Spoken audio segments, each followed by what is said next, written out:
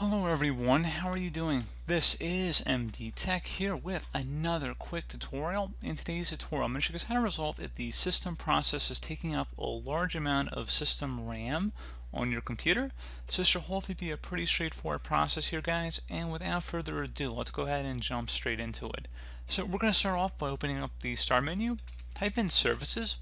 Best match should come back with Services listed directly above App. Go ahead and left click on that.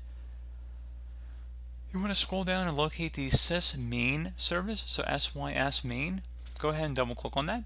Set startup type to disabled, and the service status is running. Go ahead and select the stop option. Once that's done, go ahead and select apply and OK. Now you can close out of here, restart your computer, and see if that has resolved the problem. So, as always, thank you guys for watching this brief tutorial. Do hope that I was able to help you out, and I do look forward to catching you all in the next tutorial. Goodbye.